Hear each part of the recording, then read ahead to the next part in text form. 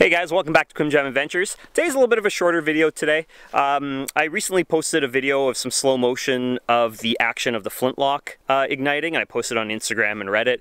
It's actually this clip right here.